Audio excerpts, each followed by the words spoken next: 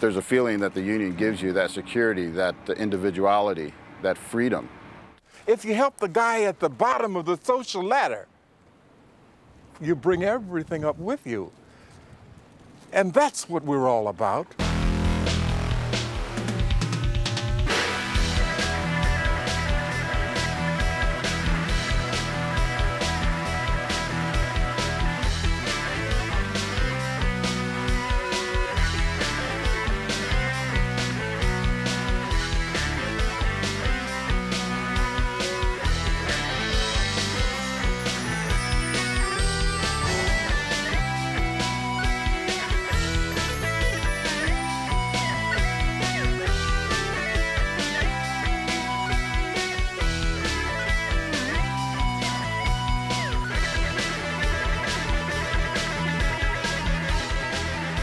We work the docks and warehouses. We handle the tugs and barges and the tour boats. We are fish processors, cotton compress workers, and heavy equipment operators. We work in hospitals, hotels, mines, and refineries. We are the ILWU. We live in Canada and Hawaii and all along the Pacific coast. Although we work in many occupations and we come from different cultures, we have much in common.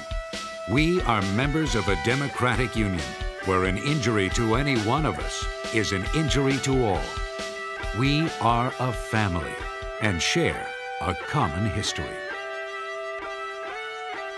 One of the things that the bosses have been very successful at is separating workers and people from their past. When you have no appreciation of who you are and what your struggles were, you have no understanding of your real accomplishments. We've inherited a union born of militancy and personal sacrifice, with a profound commitment to the welfare of workers everywhere. Today, as the ILWU faces new challenges, our strength comes from our solidarity and knowing who we are and where we've been.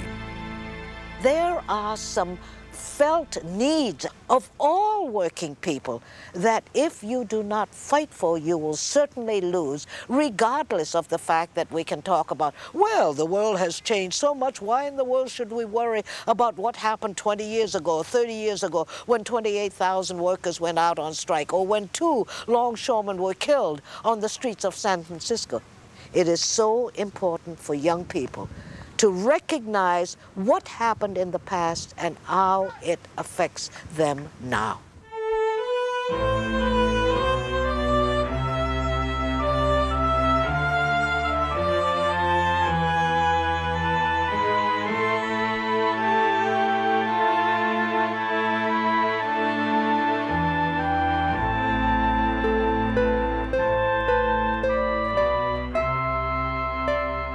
In our grandparents' time, workers had no protection. They labored long hours for meager wages. When they grew old, they had little to show for all their years of work. They earned no pension and had no health care. Often, they worked until the day they died. Workers should know this. They should know how men died on the job. They should know that men were retired on the job by simply moving them up into another position, and they died with their boots on without even the benefit of a headstone because they were too poor to buy it. If they couldn't get away from the waterfront, they just worked until they died because their lifespan wasn't that big in those days. Men begged for work in shape-ups. Hungry and desperate, they'd buy a day's work with bribes and kickbacks to the bosses.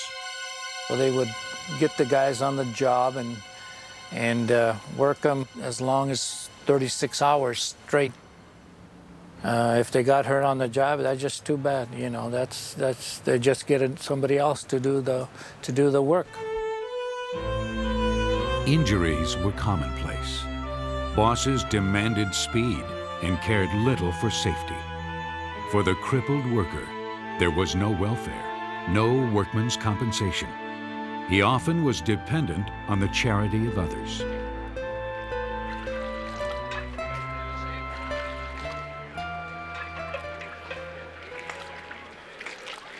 In 1929, Americans fell upon hard times in the Great Depression. There were no jobs. Misery was nothing new to longshoremen, but the struggle to survive grew more desperate. Without jobs, people became hungry. In these worst of times, men gathered on the waterfront. Along the piers and in the bread lines, a word echoed among the hungry men. The word was union.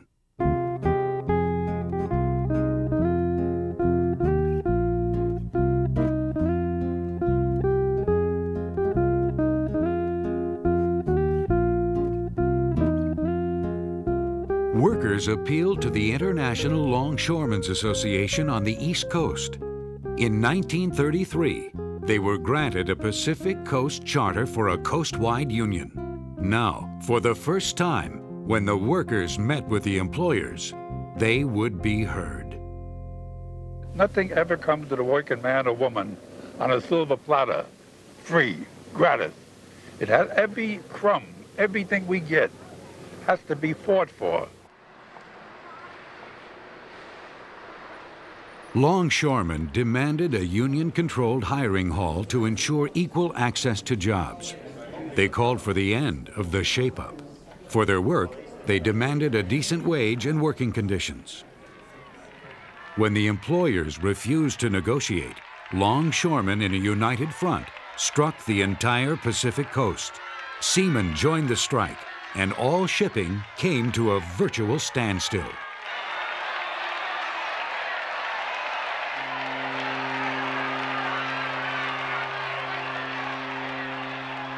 City police departments from Seattle to San Pedro, urged on by shipping companies, reacted swiftly.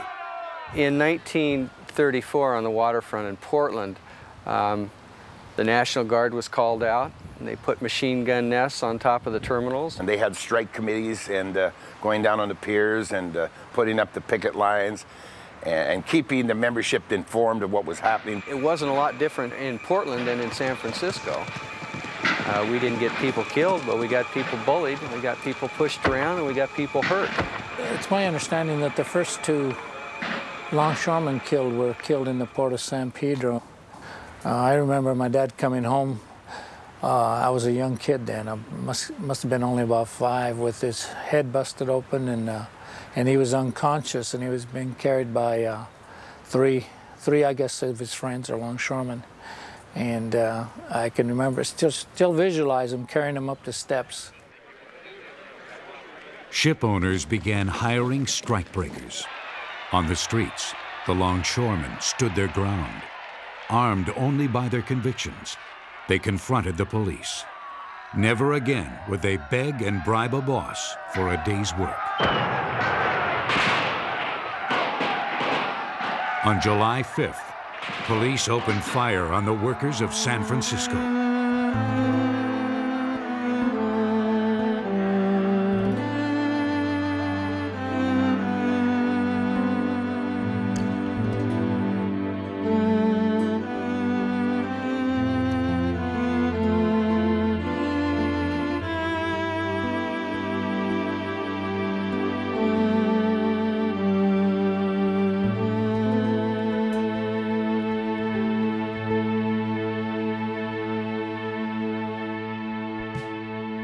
When the shooting was over, 2 workers lay dead.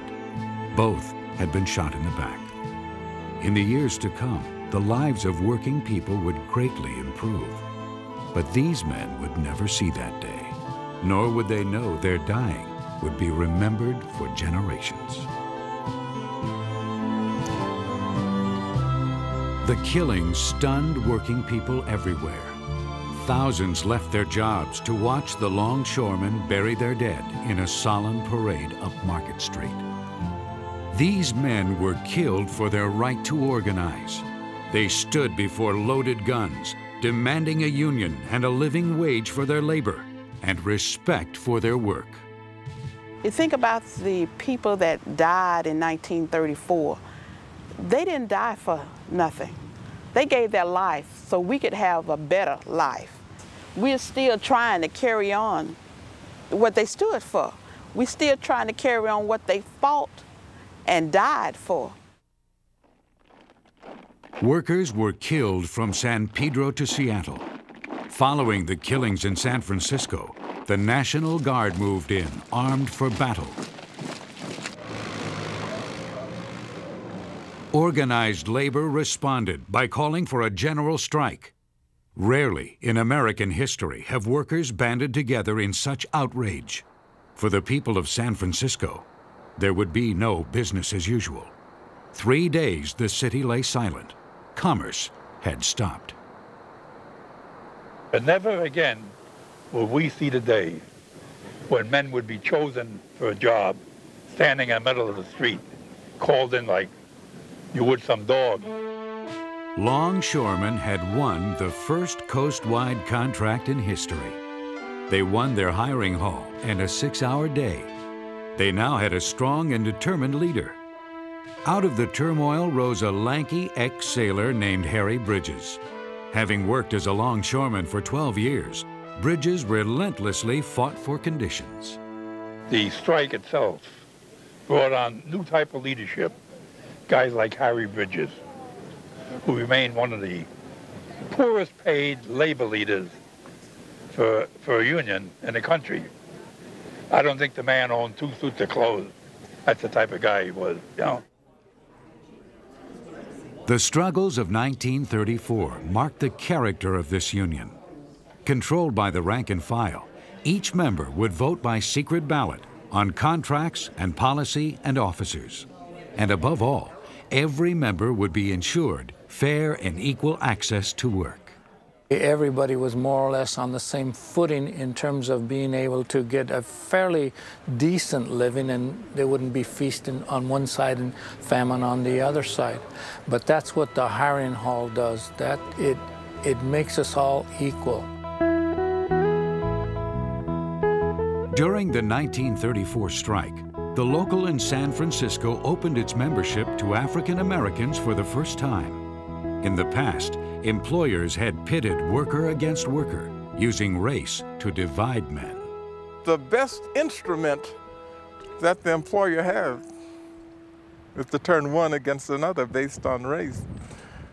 It's so easy to go into the hold of the ship, in the front hold, in the front #1 hatch, where there were black people working, and tell them those fellas in #5 hatch, they're all white and they're working, doing twice as good as you are. It's very easy to do that. But when you put them all together, it says, look, we're in this together. It's out there, let's go get it together.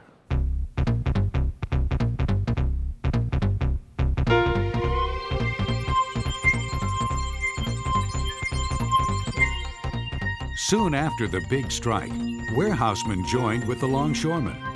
3 years later, the union took a new name. It was now the ILWU, the International Longshoremen's and Warehousemen's Union.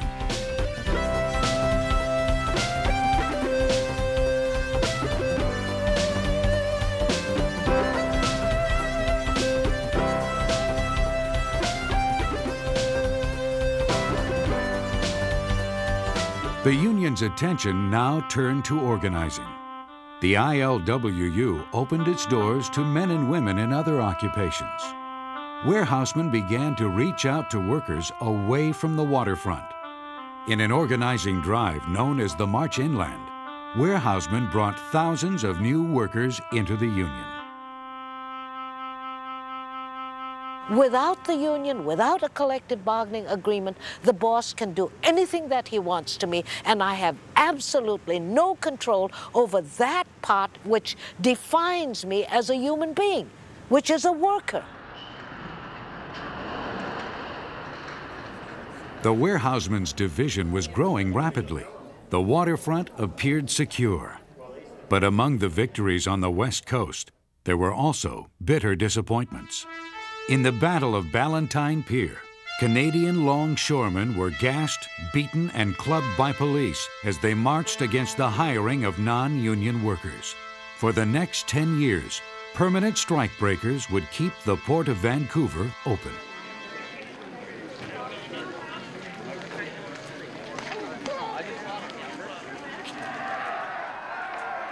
In Hilo, Hawaii, police armed with rifles and bayonets attacked peaceful pickets supporting a strike. The Hilo massacre angered working people throughout Hawaii and the West Coast. Many of the Hawaiians worked on ships. Some of them were in the various ports that were engaged in the general strike, so that when they returned to Hawaii and we tried to organize the longshoremen, they at least had that part of history. They knew what a general strike meant in terms of workers getting together and taking control over their lives.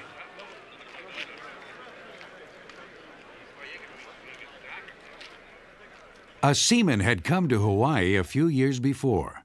Aware that workers in Hawaii had struggled for years to improve conditions, Jack Hall talked to the longshoremen about joining the ILWU. When Jack Hall came to the islands and talked about organizing one big industrial union, regardless of ethnicity and culture, everybody said, this is the way in which we can really go and be successful as a union. Hawaii's longshoremen applied for a charter from the ILWU. Soon, they sent organizers into the sugar and pineapple plantations. The union welcomed all workers, regardless of their race or national origin. When we go out and organize other workers, we can assure that the ILWU is strong. We are no stronger than that unemployed worker out there.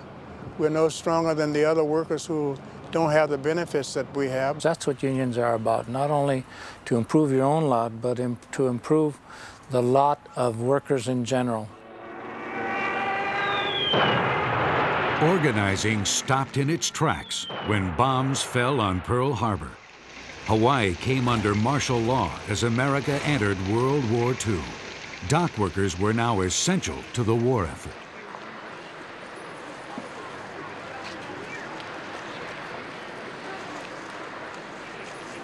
During the war, the government rounded up Japanese Americans. Some were members of the ILWU. Pulled from their homes and livelihood, they were forced into internment camps. During this time, few people spoke up in their behalf. Lou Goldblatt, the secretary-treasurer of the ILWU, was one who did.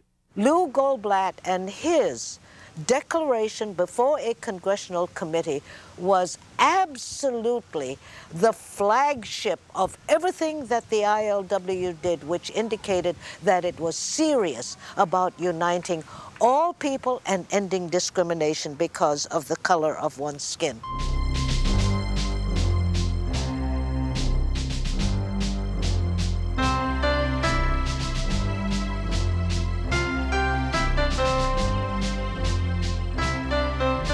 As the country moved from war to peace, the union's energy focused on organizing workers. In these years, the ILWU experienced one of the most successful organizing drives in labor history, bringing thousands of new members into the union.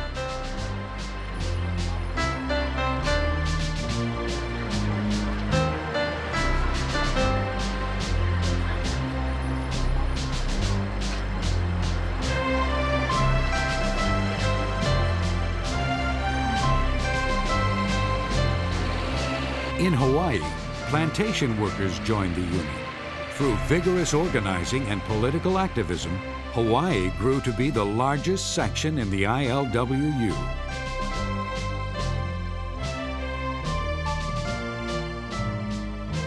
In British Columbia, longshoremen voted unanimously to affiliate with the ILWU. In 1959, the union became an independent, autonomous area and expanded into other industries, evolving into a progressive political force in Canada.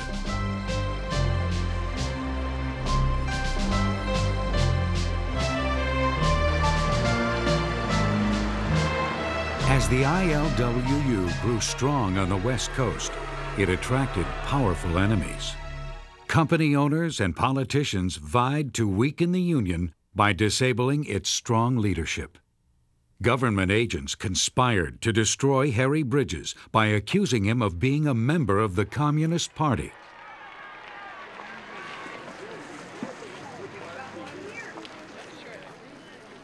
After 20 years of harassment and 4 court trials, the government's case collapsed, and Bridges was acquitted of all charges. Because of communism being the big #1 enemy, if they paint you with a communist brush, you know, you would be less acceptable as a union. Many of us don't know communism from rheumatism. We're interested in unionism and the rights of all of us to be employed, and will not be herded and divided by name-calling. While Harry Bridges fought in the courts, Congress passed new anti-labor laws. Unions were now hit by a political backlash. The business people and the employers in particular were the ones that wanted to give the union a bad name because it was such a powerful force in terms of organizing the workers. There are many different elements out there that are so anti-union that they will do whatever is necessary to stop unionism. You have governments that say we can't strike. We have replacement workers now. Everything that destroys the makeup of a union or a workforce. Now the struggles are even greater going into the 21st century, and it's going to take a coming together of the rank and files, maybe even more so than the old days. In the world today, dominated by corporate deals and profiteering, the voices of working people are seldom heard. The union stands alone, demanding rights for the men and women who do the work. There is a continual struggle to keep the gains that we've made. If not, you know, things will revert back to the days before we had a union. In the ILWU, it never ran away from problems. It never ran away from issues that are out there in the courts, the social issues. I can remember back during the civil rights struggles where unions were involved in this process, who were able to organize, get groups of people to go out, to protest in the streets, to knock down all these Jim Crow decisions that were in the South. Throughout its history, the ILWU has taken part in political debate. It has protested wars, marched against injustice and racism, and promoted legislation to improve the quality of life for all working people. It was a union that brought welfare and fringes. It was a union that helped the public educational system.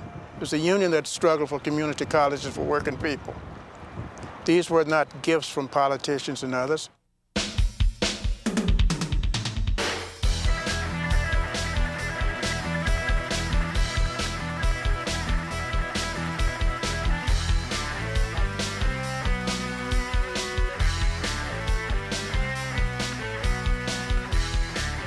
You are identified with your work. Regardless of how you look at it, you might call it the boss's job, but the work belongs to the workers. When you're doing the work, it's like signing your name. And if I sign my name to something, that means that I'm backing it. That's my bond. You know, and I'm representing the ILWU, so I'm gonna do my best. When somebody come behind me and see my work, I want it to look good. For my decent wages, you know, I owe the hospital where I work a decent day's work every day, each and every day. I can think back to the before I became an ILWU member. I used to go shopping and do a lot of window shopping. But since I've been an ILWU member, I can go inside. I remember 36 years my children were raised, I have yet to see a doctor bill. And I thought to myself one time, I thought, where the heck would I be without that? I can't comprehend ever not belonging to the union. I work in a warehouse and warehouse industry, and our benefit package is something our union has demanded. And with our package, my wife has diabetes, she's got health challenges. I'd be in a poorhouse without those benefits. And I think what unions provide for memberships, more than anything else, or just as important, is a voice. I can stand up and I can be a rank and filer sitting down there that maybe people don't even know my name because of the size of the union, but I have a voice and I can say something. What good is being in a union if you don't express what you feel is right or wrong? Being able to participate in a union structure has made a difference in my life and so many people that I work with. You're improving not only your own life, but other people that are yet to come by all the things that you endure today and overcome today. You've got to do your share. Somebody else can't do your job for you. And if you want to have rule from the bottom up instead of the top down, you better come yourself and do it and make sure that they do it. Whether you don't even speak at a meeting, you can be there and know exactly what's going on and make sure that the guys that do speak are speaking for you. The union is not another entity out there someplace, a third entity. It's you. You are the union. You know, we are the union collectively. The sign on the door says an injury to one is an injury to all. And then the friendly faces in the union hall. These are the things that you couldn't buy them, and it's more how you feel. Most things of real value are invisible. Dignity, in one sense, can be measured by the material things that you are able to get because your union is successful in negotiating. However, dignity is also measured in terms of what happens to the human heart and the human mind. This is why it seems to me it's important for us to say, yes, I will participate because it gives my life meaning. However small I am, what else is there?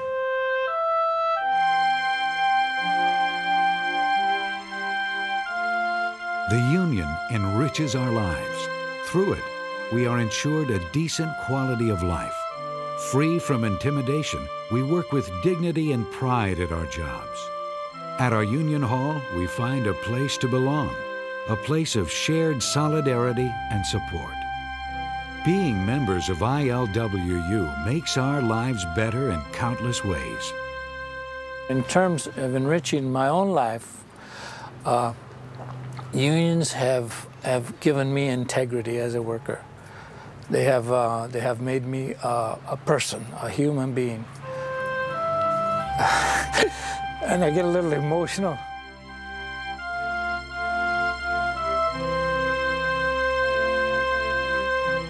That's the real joy of it. The choir that you sing with other workers. Alone you're so little. You might think you're a great pebble. But it does give workers a stage, a place where they are somebody and they can stand tall and be somebody. We have inherited a union dedicated to improving conditions of all working people. Carry on its traditions and organize under its banner. Its promise, its future are in your hands.